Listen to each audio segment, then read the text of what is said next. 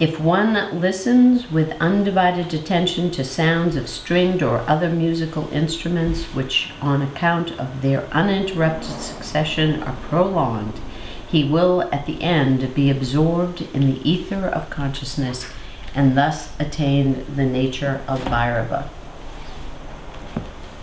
Okay?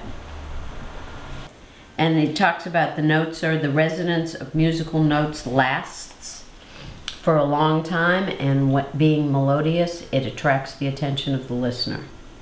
Even when it stops, it still reverberates in the mind of the listener. The listener becomes greatly engrossed in it.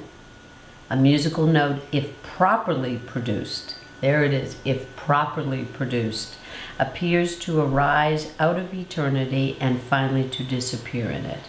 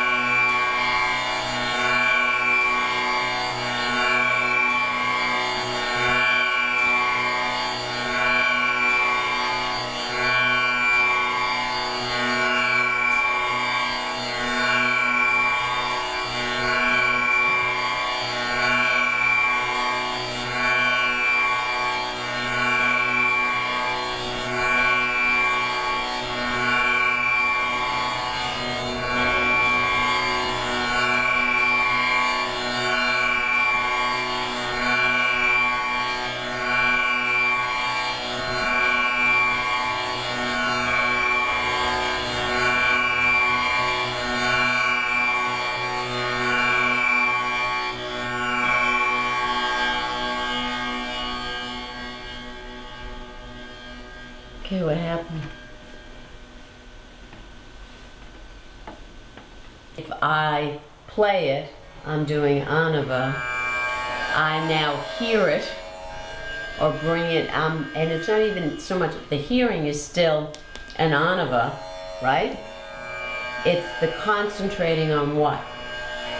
Remember he says the concentrating on the separating from the distinct to the one. So you're not differentiating. Right.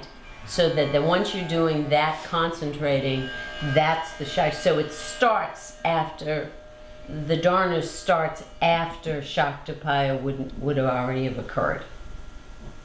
That make sense? And then once you let go of everything, then it goes into Shambha. So let's do it one more time.